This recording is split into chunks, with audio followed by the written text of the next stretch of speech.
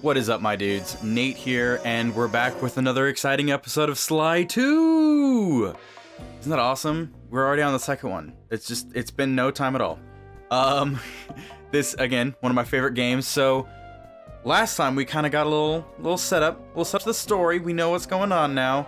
So today we're gonna go ahead and hop into episode 1 and get this party started. Let's do this. I mean, now we're gonna do this. Yeah.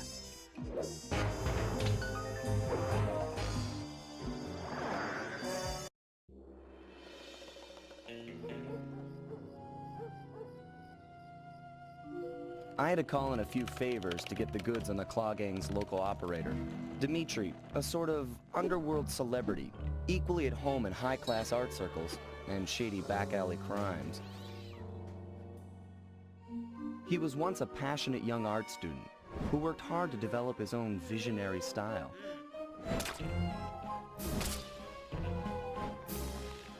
Unfortunately, the art world wasn't quite ready for his kinetic aesthetic. So he gave them what they wanted and started forging old masterpieces. His way of punishing those with bad taste. Dimitri now runs a nightclub on the west side. The thumping music, colorful light shows, and a hint of danger lure in chic young patrons from far and wide. And it's here, hidden somewhere, where we'll find the Clockwork Tail Feathers. What Dimitri plans to do with the Clockwork part is beyond me. But those plans end tonight. Like Oopa and the gang in the Black Chateau.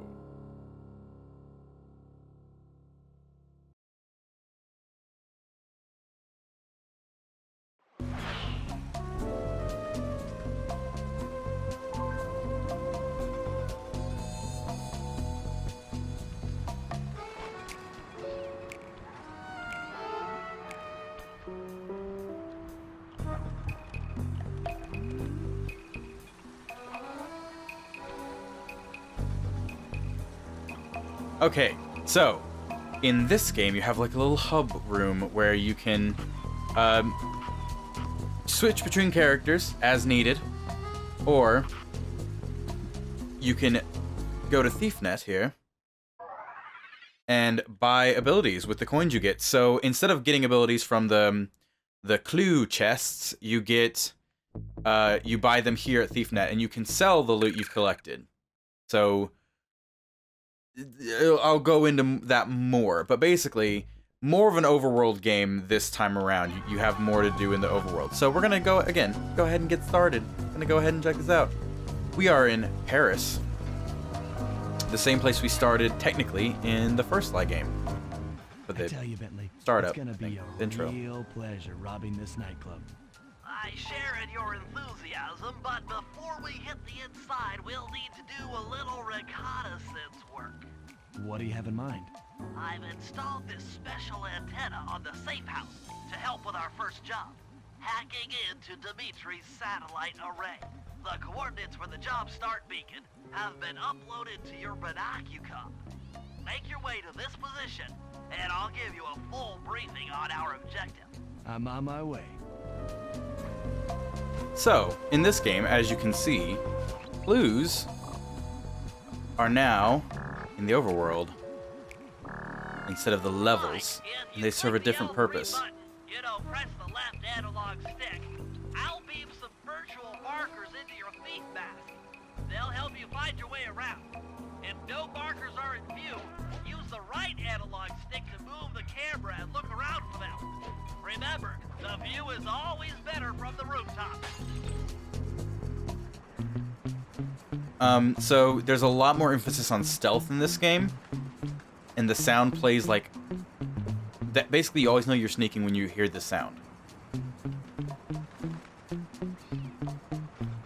Which was kind of similar in the first game, but it just wasn't as prominent. You did have that sound, but it just wasn't as prominent. So this one, again, you collect the clues in the overworld, and you'll find out what purpose those serve when we get all of them. But for now, I'm going to show you kind of like the stealthy stuff. So in the hub world, you get to run around, sneak up behind people, and you get to pickpocket. Get coins, for one. Also, if there's shiny pockets like that, they may have some loot you can grab. So you grab the loot. You can hold as much of it as you want at a time. No real, like, restriction. But you can then go sell the loot on ThiefNet, which I showed you earlier. Oh, hello.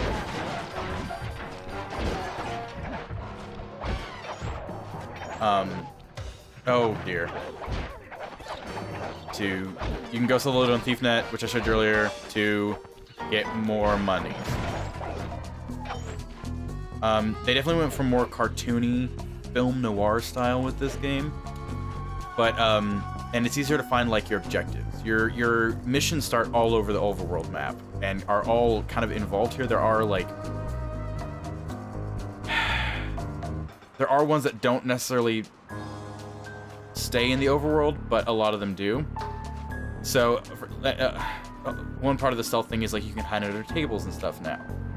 And when people come by, you can be hiding under the tables and then come out and attack them. I don't know. You'll see more as it develops. Sly, I need you to hack into Dimitri's communication array so that we'll have access to his database. How am I supposed to do that? To start, you'll need to get to the top of that tower. Then reposition the satellite dish to point at my safe house antenna. If you want to climb on stuff, jump and hit the circle button to grab hold. Try climbing up that pipe. Right. Jump and press the circle button to climb pipes. I'm on it. And I think I'm gonna actually... oh god, this menu is very different. I forgot about it. Going to invert the Nacucom controls. So that now works more like I expected. Okay, awesome.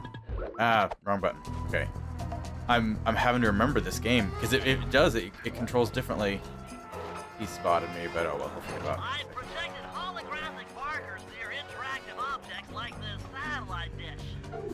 When you're near these markers, press the circle button to use the object.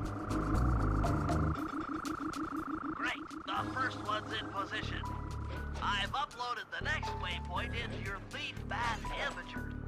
Remember, click the L3 button to locate your next objective.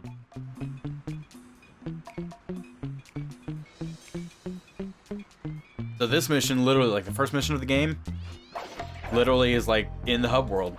So a big change of pace from the first game.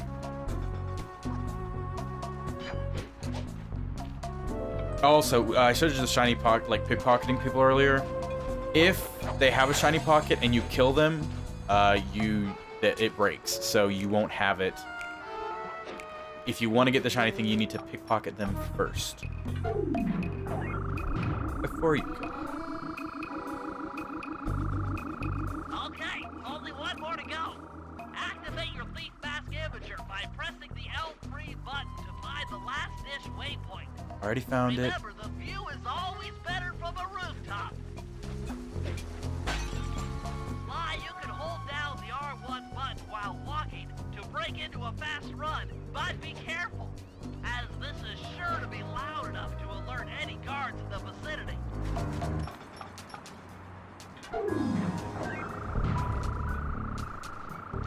So I took a little tour of the Parisian rooftops.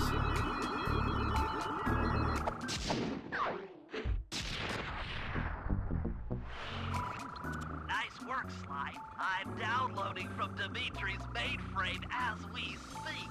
All in a night's work. So, where do we go from here?